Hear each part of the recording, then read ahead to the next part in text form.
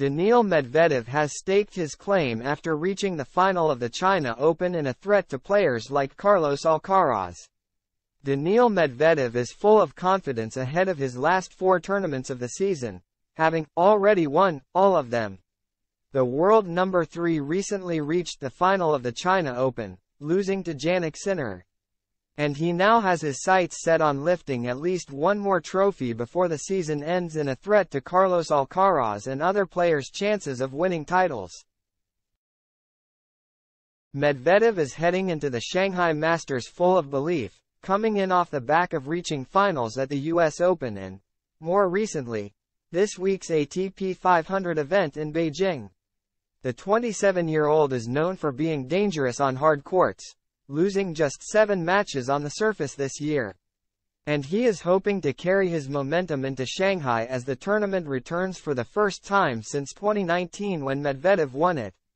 The Russian has a unique stat to his name, as he has won 20 titles at 20 different tournaments. Meaning he has never won the same event twice. But he will be hoping to change that in Shanghai, Vienna, Paris Bercy and at the ATP Finals. I hope that I can break that streak because I have 4 tournaments left to play this year and I have already won all 4, Medvedev said after losing to Sinner in Beijing. I trust that I can break that streak and win one of them. Medvedev just missed out on winning his 21st title at yet another new tournament, losing in the China Open final. And he is also hoping that he can win every big event on his favorite surface.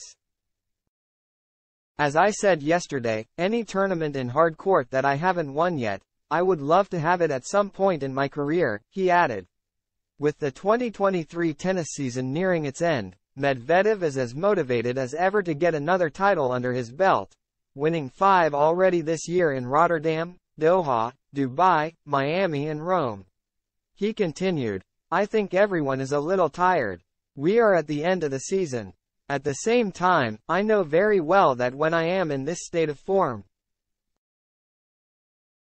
reaching finals and playing well, the best thing is not to lose that momentum. I will go to Shanghai and I will try to do my best. I think the balls are different. I don't know if the courts will be different, but I will need time to adapt. I haven't seen the draw yet. Do you know who I am playing against? No, I better look at it now. And the world number 3 wasn't feeling defeated by his loss to Sinner as he took the positives from a strong week in Beijing. I am in good shape. Even today I felt that the match was very good, that there was a great level of tennis. I had to do better if I wanted to win, but it was a great level. I want to continue playing well this season. It's not over yet, there are a lot of points I can add. Now it's time to go to Shanghai, give my best and hopefully win the title, he said.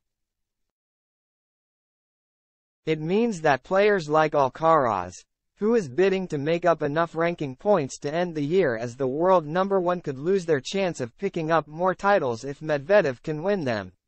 With Novak Djokovic also returning in Paris, the world number 3 will try and stop the Serb from winning the last 2 tournaments of the season.